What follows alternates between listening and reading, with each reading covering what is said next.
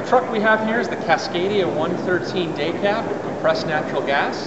It features the all-new Cummins Westport ISX 12G. It's rated at 400 horsepower, 1450 foot-pounds of torque. This really is a game changer compared to other engines out in the market, including the ISLG. Essentially, this gives local delivery and regional haul fleets a little bit more power to be able to pull the loads that they need when running their routes.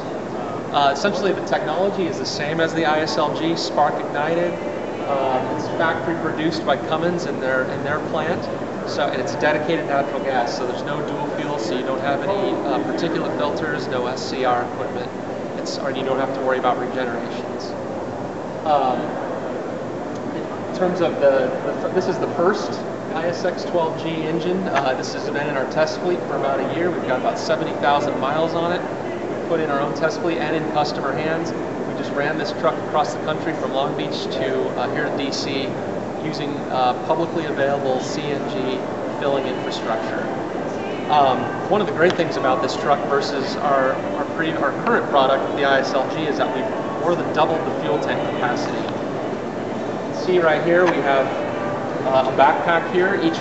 This backpack contains 75 diesel gallon equivalent, so basically there are 3 25-gallon tanks in this package.